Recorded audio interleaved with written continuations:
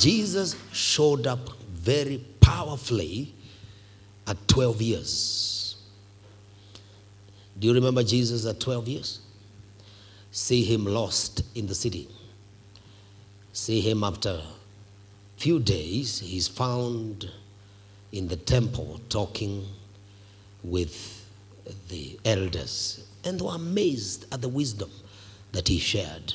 Do you see Jesus in that temple? Young boy, 12 years. He had already finished the Torah. He's already gone through all the training in the Jewish tradition. He'd already finished all the memorization of scripture then. But after 12 years, we don't see him again. Jesus, wherever he went, we don't see him again. The scriptures don't tell us what's happening about him between 12 years and, 30 years. The scriptures are silent. And by the way, everybody has their own silent ears. We don't hear what's going on with you. But he shows up at 30 years. And when Jesus shows up at 30 years, he was ready and prepared by the Lord, by the Father. And for 3.5 years, he did such a powerful ministry and assignment that even now we are talking about him. Why am I saying this? Because you still have your 3.5 years that are still ahead of you. 3.5 years of impact. So I want you to accept that the best days are ahead of you. Glory to God. Our subject is still how we can access grace. Grace is God's love in action. Whatever God did in Christ is a manifestation of his grace. But we also know, secondly, grace is also resident in vessels here on the earth. And the ascension gifts, the fivefold ministry, are graces. In the last season, we used to say, this man has an anointing. Hear me. Now we can also say, this man has grace. And you can also take it further. This is grace, resident in that man. Are we together? And we have said before that grace is given to each man. Every believer in the body of Christ must begin to appreciate the grace of God in their lives. Praise God. And we have also said grace can be multiplied. Peter said to the church in the diaspora, grace and peace be multiplied to you. So these series of messages are just preparing us to experience the multiplication of grace in our lives, so that we shall do more and accomplish more before Jesus returns. Are you ready for that? And yesterday in the pastor's meeting here, we had a powerful time. Okay, you touched the button, brother. Now, that's good. Mark that button with red so that you always be touching it, because now you brought my sound to the right place. Yesterday we said amazing things about the grace of God, as we shared with the pastors in the empowerment seminar. And one of the things we said greatly is that now anointing must be devolved from the pulpit. How many of you know one of the greatest miracles of Kenya is devolution? Kupereka maendeleo wapi? Mashinani. Sasa anointing tuitoe hapa, tupeleka wapi? Kwa viti. Uko mumekaa. Whatever happens with the Spirit of God on the man of God now is being distributed to those who used to be called laymen, lay people. We are shifting that phrase. I'm not lay. Neither are you lay.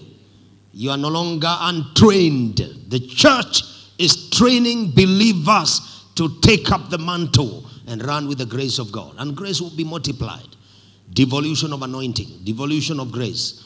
Take it up to the people. And not all of you are anointed to minister behind a pulpit. And we've said that before. But you are ministering in the business. You're ministering that company where you're working. You're the pastor there. You're a minister there. Demonstrate through your character. Demonstrate through your testimony. Demonstrate through your witness that Jesus Christ is alive. He is not in the grave. He is alive. and he's alive in you. Praise God. So there are ways in which, therefore, men and women of God, listen, anything we receive from Christ, we receive by faith. Glory to God. Salvation is by faith. Hallelujah. Even when Paul writes to the Galatians, he says, when the miracles were worked in your midst, were they worked by the works of law or by the hearing of faith? It was through the hearing of faith that miracles were done. Praise God. But we also now know when you have come into the kingdom and you have come to the body of Christ, you can also access and receive grace that is resident on a man of God or a woman of God. And yesterday we were talking that through relational connections. Everybody say through relational connections. Now you see, you, Sister Kesha, you've come from Pakistan just to follow me for 2 weeks. So because I'll be going to Kajiado, you're coming to Kajiado. So by being here 2 weeks and following this man, so whatever I carry, may something be dropped in you. So that when you go back home, you have something you have received from grace. But if you walked with me for 10 years, what do you think will happen? Huh? Something will happen. Now, you guys are only coming 1 hour every day. That's good. Welcome to the lunch hour. Tell your neighbor you can also receive something. So I want to show you in scripture again and again until this message gets into your spirit, so that you begin to prepare your heart and prepare yourself that you still have an opportunity to become better, to become greater, to become wiser, and to also move in the grace of God and also move in the power of God. And grace that is being shared by ascension gifts, you can also share in the same. For you too are partakers with me of this grace, as Paul says in Philippians 1:7. But now let me use Old Testament example. I thank God for Old Testament because these truths have been there in scripture for so long. And we see how God has transformed people even in the past. Glory to God. Let's look at Genesis 14 verse 13. And then we go to 1 Samuel. Go to Genesis 14 and verse 13. Let's read the scriptures. And God bless all the men of God that I saw came in here. Apostle Bloomby, God bless you. Live forever, son. Amen. God bless you. Thank you for coming. Amen. You know, there are men who are moving the nations, and one of them walked into the service, and it's good. Don't worry. Even you, when we shall see what God is doing through you, we shall also talk about you. Thank you, Jesus. And are we there? Genesis 14, verse 13, brother. Verse 13, 1, 3. Then one, if we read the whole of this chapter, we'll not waste time, but we'll take a lot of time. Let me read, and then one of them escaped. Okay, that's in the middle of the battle. Let me just show you. Let's read from verse, quickly. Let's read from verse, he escaped. Go to verse 14, the next verse, so that it is easy.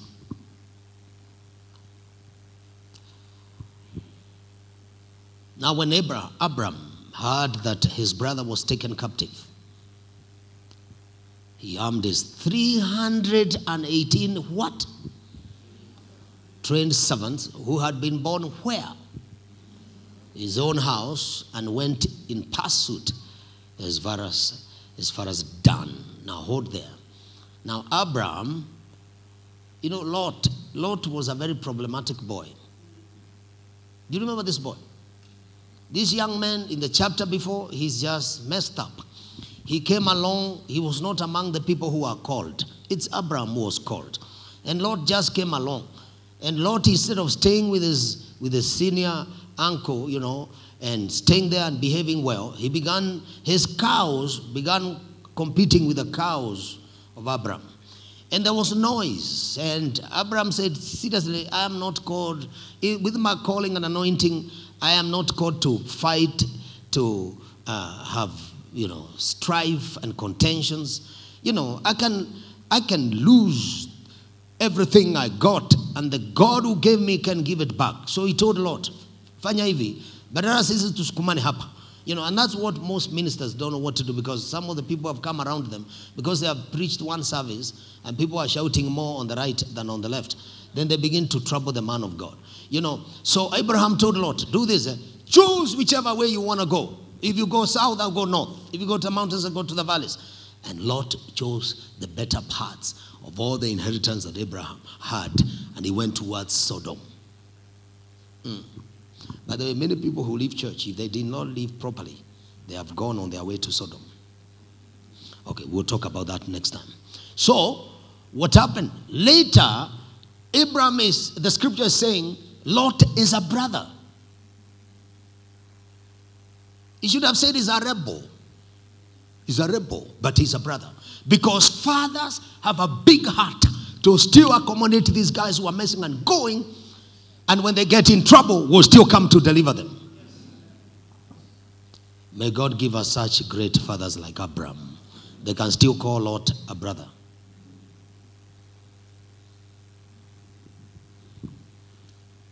Now, that's not the point. We were just passing through there. The point is, these men, Abraham, had 318 trained servants born in his own house. Hiyo ni jeshi ya mzee.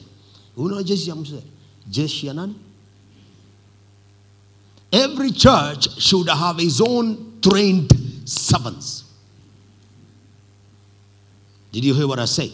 Every ministry should train believers until they come to a place they can do exploits. They can do wonders. They can be mobilized for major ministerial, expeditions. Glory to God. 300 born in his own house. Of course, there are servants who are working in Abraham's house, and everybody had his own wife and all these guys. But there was a specific training that was going on. And this is a long time ago. This is Old Testament, my friend. We can use this because all scripture is inspired of God. It's good for training. It's good for instruction. Glory to God. Whatever happened in Abraham's house, we can use it even thousands of years later. Glory to God.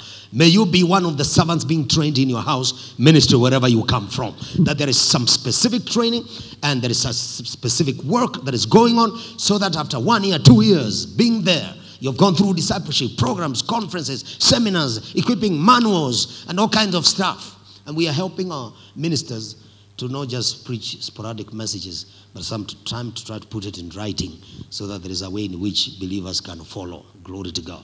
So that they can be able to say, we have done A, we have done B, we have done C, now we are on D. And by the time we get to F, we can cast out devils than before. But we shall say that in the pastors' conference. When this ministers' conference comes, that's when we shall be sharing those kind of points. Born in his own house. 318 trained servants. Look at the next verse. These guys, the Bible says of them, he divided his forces against them by night. And he and his servants attacked them and pursued them as far as Hobah, which is the north of Damascus. These guys who are trained servants, they are now given another name. They are forces. They are forces. They can be mobilized at night. By the way, can your pastor mobilize you at night to do a spiritual operation? If you cannot be mobilized at night and be available, you have not reached that level of receiving and operating in grace that flows from that pulpit. Okay, wacha nikuje pole pole. Today we are dealing with meat. This is not the message of take it, receive. No, this one is training and empowerment. Glory to God. That you'll not just be a trained servant, but you become a force. A force. Do you know what are forces?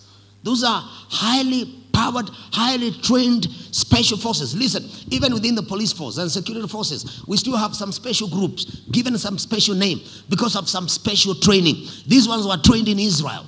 Maybe the Reke. I don't know within the army what they call the little ones. If you are in KDF, you can tell us, as if it's not illegal for you to tell us. Some of the special forces within the KDF, they are firepower. These are the ones when they come in, they do their work with precision within a short time. May you be trained as a believer. Don't be a general Christian, general member, a general mama. No, join the special forces in the house of God. If there are some special financial enterprises that need to be done, you are highly trained to financially sip those gaps and breach. If it is prayer, you have a precision. Your prayers are the kind that can crack the problem quickly and move the mountain. You are special forces in the house. Glory to God. If it is serving, you can be mobilized within a short time because you are flowing in the same grace in that house. Thank you, Jesus. Then they went and did the operation and they delivered Lot from that trouble. You can read the rest of that. And so he brought back all the goods and brought back his brother Lot and his goods, and as well as the women and the people. On and on.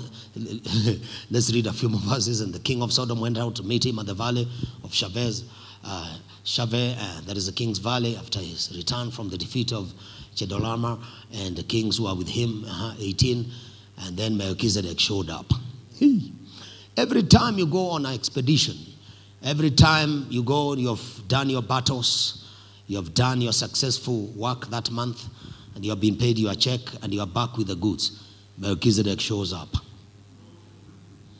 Yeah, because he's looking for 10%. Melchizedek is about to show up. Some of you have kept him outside your door for a week. He's still waiting for your tithe. He is still there, and you haven't released him. Release your tithe so that Melchizedek can leave. Every time, Musa, when you sell your stuff and so forth and you make your millions, praise God, that's the level I'm talking, Melchizedek shows up. Yeah. Melchizedek is a type of Christ in the New Testament. These are all pictures and symbols, glory to God, because our giving goes to Christ. Those men who eat, they eat on behalf of Christ because he is in heaven and is no longer eating. We are the ones eating on the ground on his behalf. May your whatever be eaten by somebody. Kaya Basoto. So Melchizedek shows up. He's the king of Salem, brought out bread and wine. He was priest of God Most High. 19, something happened. And he blessed him and blessed Abraham and God Most High, possessor of heaven and earth. Glory to God. 20, and blessed Most High, who's delivered your enemies into your hand, and he gave him a tithe of all. By the way, the tithe is not part of the law. It came before. This was before Moses. The tithe is like marriage. Marriage was there before in Genesis 2. The beginnings, the marriage, tithe, and these foundations were there before. So all those internet preachers telling you tithe is Old Testament stuff and the law, they need to come to this class. I think leo nimezusha sana. Inaonekana leo nina mangumu. Tafadhali receive the grace. All right. Thank you, Jesus. He gave him a tithe of all. So, my focus is, look, Abraham has trained servants. At night, they are called forces. Those men, when they went to Sodom, they succeeded in their mission and they brought back Lot. That means they were able to flow with the same grace. And in fact, in that operation where these trained servants who are forces were involved, if we read a verse before, verse 13, go back to verse 13 before the 14, you'll find some other men who Abraham used. Now, those who had escaped came and told Abraham the Hebrew, for he dwelt by the terrible trees and Mamre, the terrible trees of Mamre, the Amorite. Who is that guy? Somebody say Mamre. Brother of Eko and brother of Anna. For they were what? Allies with who? With Abraham. Every pastor needs allies. You need to create alliances with the Mamre, Eko, and Anna. So Abraham did not just do that operation of delivering Lot alone. He called upon his allies to help him in that operation. May you also know who are your allies in business, who are your allies in your career, people who can be mentors, people who can give you words of wisdom, praise God. Even if you are mama, there are other mamas who also are your allies. These are full of the Holy Ghost. They are wise. They are women of faith. They are not gossipers and murmurers and complainers. You don't need that company. You need company of arsonists, people who are walking in the Spirit. They can speak to you and you get a word of wisdom that will help you in this spiritual battle. These are allies. Glory to God. So, because allies will be able to flow in the same grace like Abraham. Let's make it easier. Go to First Samuel 22 verse 1. Let's find another strange church. Strange church with strange members, and we are going to see how these members went through a transformation and how grace flowed. After some time, those people received the grace and the abilities that was on their leader, and later they became a great people. The Bible says, and so said, 22 verse 1, brother. 22 verse 1. God bless you. David therefore departed from there and escaped to the cave of Adullam. So when his brothers and all his father's house had it, they went down there to him. They went down to him. Praise God. What happened? Verse 2. And everyone, look at the people who came around David. And everyone who was in distress. And everyone who was in debt. And everyone who was discontented gathered to him. So he became captain over them. He became their pastor, became their leader. And there were about 400 men with him. My God. What a church of 400 people. Everybody in distress, depression. Everyone in debt. Everyone discontented. They are the people gathered around David. When they give offering, you can't even count it.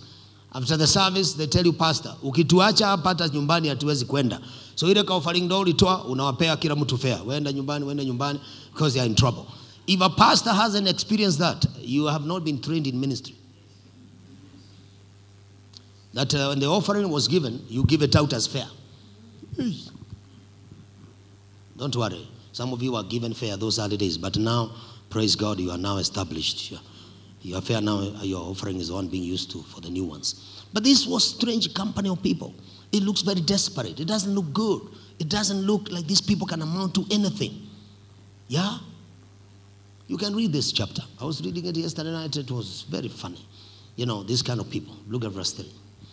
And so David went from there to Mizpah, Moab, and he said to the king of Moab, please let my father and mother come here with you till I know what God will do for me. Because now he has a very strange group with him. He now needs God. We'll see what God will do with me. Now, the rest of that is beautiful. Go to 2 Samuel chapter 23 and we'll see something amazing. 2 Samuel chapter 23 from verse 8. From verse 8. It's another amazing story. These are the names of who? The mighty men of who? Of David. These are the mighty men that David had. My God. So they are no longer the discontented, the distressed ones. They are no longer the ones in debt. Now they are called mighty. What happened? There must have been transformation. There must have been a series of trainings, a series of expeditions and adventures and walking with David, hearing the psalms, hearing the songs, hearing prophetic words.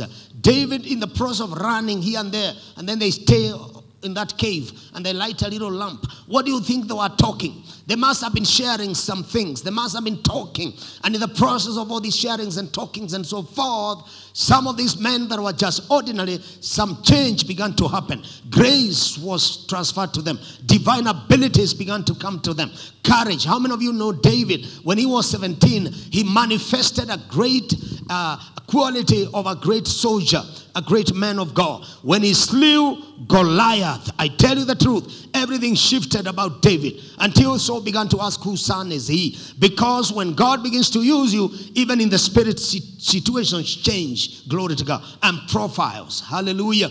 And so when David killed Goliath as a young man, the journey for him to be a mighty man. Remember, he had spent years in the wilderness, the backside of the desert. God was preparing him, hearing from God, writing psalms, speaking in the spirit, learning on his 10-stringed instrument. And David was going through a lot of stuff. By the time he hit Goliath, David's life shifted. Of course, battles became more, and Saul began looking for him. Later, he wanted to kill him, but God protected him because of the anointing. Hallelujah. Later, the men who came around David, tell you, after he had come through all those journeys, those men could now receive grace and could be impacted by David. Praise God. When we're talking about accessing grace, there are about 4 basic words that accompany the things that you access. Number 1 is grace. Number 2 is anointing. Anointing. Number 3 is power. Glory to God. Anointing, power. And number 4 is spirit. Somebody say spirit. The Spirit of God will come upon you. The Spirit of God that operates in the man of God will also come upon you. You can access it. Glory to God.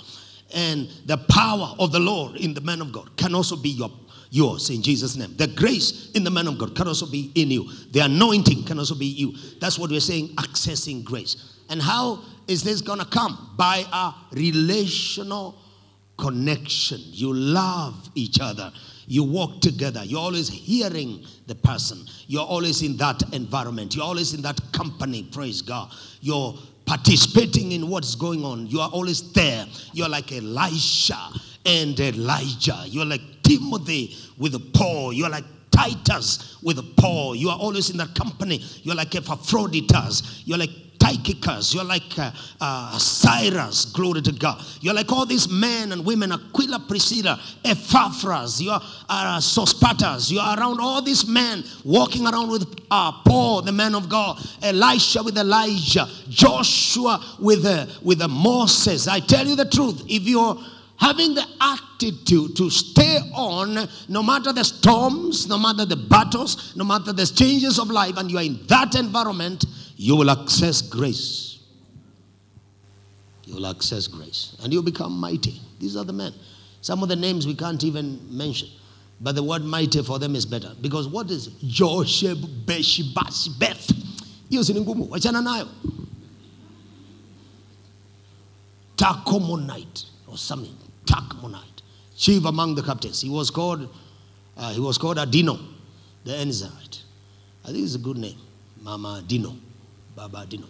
Instead of these other strange names for witches and sorcerers. I think this is a good name, Adino. Because he had killed 800 men at one time. Wow. Right now, you can't kill a mosquito. But if you continue to receive grace, one day, Karozaga. Lift your hand and say, one day, I will operate as a mighty man. But in the New Testament, every time you hear a time is coming, that one day, we also put a disclaimer, and that time is now. Lift your hand and say, now is the time to move with God's might. Are you aware? God's anointing is a killing anointing. Yeah. Elijah killed 450 prophets of who? Of Baal. Then he threw a mantle one time, and Elisha was called. And Elisha had 12 oxen. What did he do with the oxen? He also killed the 12 oxen. Okay. Well, that's a message for another day. Let's not chase rabbits. Let's go back. Look at verse 9. These are the mighty men. After him was Eleazar, the son of Dodo. And that's another good name. Mama Dodo, Baba Dodo. The Hahohite. One of the 3 mighty men with David when they defied the Philistines who were gathered there for battle. And the men of Israel had retreated. These 3 men never retreated. Jesus. May you be one of those kind of people in your local church. It doesn't matter the battles that show up in that church. You don't retreat. You stand with the man of God. Today I know I've not given you any story as we close. I know today I've not given you any story. But one time I preached in a church in Ohio, Columbus. And when I arrived on Wednesday to preach on Sunday, the pastor said, "Oh, man of God, sorry, although we invited you, we've changed our mind. You're not going to preach on Sunday. We are sorry." I said, "What's the problem? And I'm already in your city." He said, "Well, because we don't have money to pay you." He provoked me. He said, "Who told you I came to preach for money?" I told them, Africa has changed. The generation that used to come preaching for offering, that generation is decreasing. There is a new generation. We bring the gospel. Hey, freely we have received, freely we give. He said, "Okay, Lily." He said, "So you can," I said, "I can preach for you without even $10. I didn't come for nothing. I carry the kingdom." He said, "Lily." He said, "Okay, I'm sorry. Okay, you will preach." So now we waited for Sunday. About 200 people in the church. This guy was a friend of T.L. Osborne. They used to travel in Asia together and all that. The church, I didn't know what had gone on because they never told me. I just went and came on Sunday. But because of what I smelled there must have been a problem. So I also said in the Holy Ghost, "Lord, give me a word that can bring alignment in this house." And I didn't get anything big other than Isaiah 35. The desert shall blossom. The wilderness shall rejoice. How do you have a wilderness rejoicing? How do you have the desert blossoming? I knew here, I'm calling those things that are not as though they are. I spoke the word. When I finished. Because it's only one service, there's no other service, so you do everything in one service. So I began to pray for them, and they lined up, about 20 people, and the anointing rested upon me, and I began prophesying to them with precision. Installing God's word in their spirit. And then at the end of the story, of the line, there was this shosho. She held my hands. She was an old American lady. She said, "Young man of God, before you pray for me, listen, I'm ashamed of being in this church." And she shot a question. How can a mushrika say, I'm ashamed of being in this church? So, and because I was not expecting that, I also shot back to her. Because I smelled there was something. I said, "All right, whatever happens in the church, and people do all kinds of stuff and leave, but even then, there must be a few people who will stand in and stay in the church and support the vision of that house." And I said, "You are one of them." She said, "Okay." I said, "You don't go nowhere. Stay here." She said, "Okay. All right, now pray for my son." So I prayed for the son. We finished. Went to the office. Service over. And the pastors were taking a cup of tea. He said, "Man of God, do you know who is that you prayed for last?" I said, "Well, just an old lady." He said, "Listen, that lady, when she pays one tithe, we are able to pay all the bills of the church the whole month. But she stopped giving 4 months ago. That's why we are struggling financially. And the church split recently, and we lost almost 150 people. That's why we have no money to pay you." I said, "Okay, now rejoice. She is back." So in a few weeks, we can expect your finances to come back. I said, although there is something wrong, you should not have the church just supported by one person. Because the devil can kill that one person to trouble the church. Glory to God. But anyway, the church was healed. After a week, when I was back home, I received an email. "Man of God, we are okay now." Of course, they never sent me an offering because that was our deal. Because we are paid by Jesus. And he knows your location. He knows your address. He knows who did not honor you where. And he can send an angel to visit you and clear the balance. Praise God. What are we saying? That the grace of God in David transformed people that we would call as a Kenyan Bude Kabisa kind of people. They became mighty warriors. If you read, Kwani will talk about boss. God bless you. If you read that, we don't have time, you read that at your own time. Read the names of those guys and the things they did. You'll find one guy who defended a whole acre of skuma. He was defending lentils. He was defending that 1 acre alone, saying no Philistine can step here. May you also defend a field. Look at your neighbor, say, you can access grace that will take you further higher and deeper. Tell them that.